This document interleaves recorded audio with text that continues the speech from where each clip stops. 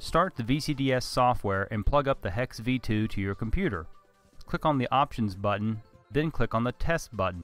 You should get a message stating that the interface is found and identified as a HEX V2. Click OK.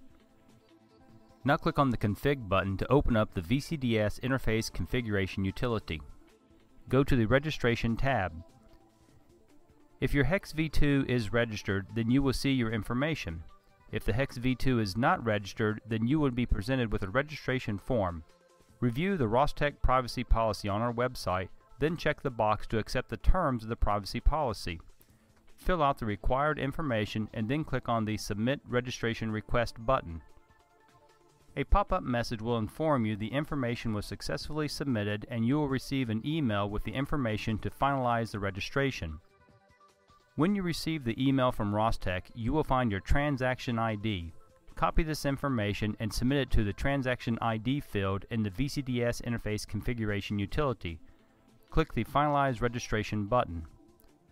A pop-up message will let you know the registration was successful. Click OK.